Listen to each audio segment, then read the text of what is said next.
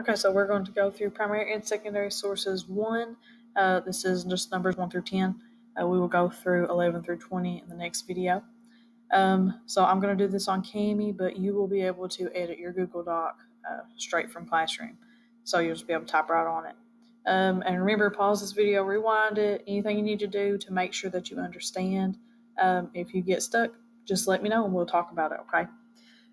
So remember, a primary source is something that's from the time period or event or place or person or whatever. A secondary source had to be researched to be told about. It wasn't from that time period or that person or whatever. So we are going to identify each of the following as a primary or a secondary source. Number 1, a 2016 TV show explaining what happened in Vietnam. Well, Vietnam was not in 2016.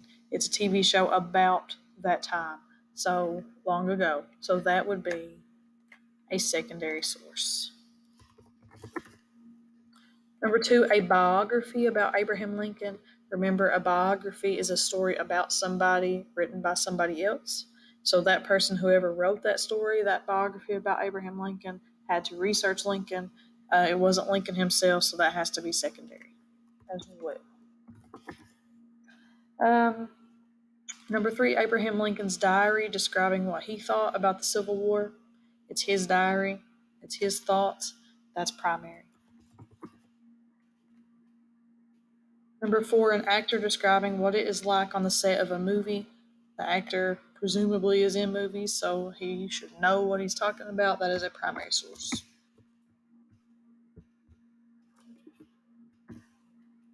Number 5, a journal article written about how Native Americans lived. So this isn't a journal. This is a journal article. That is a scholarly article. That means that there have been several people who have researched this and it has been peer-reviewed. So they had to learn about how Native Americans lived before they wrote about it. That's a secondary source.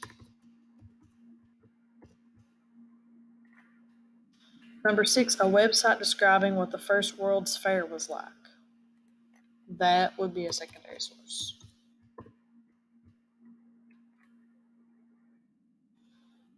So that's 1 through 6. Number 7, a newspaper article from 1941 describing the attack on Pearl Harbor. That is the time that it happened, so that would be a primary source. Number 8, an autobiography about Bill Clinton. Autobiography is a story about somebody written by that person. So in this case, it's a story about Bill Clinton, written by Bill Clinton. That is going to be a primary source. Number 9, a friend describing the snowstorm he was in last year. So they were there, they experienced it, they're telling you about it. That's a primary source.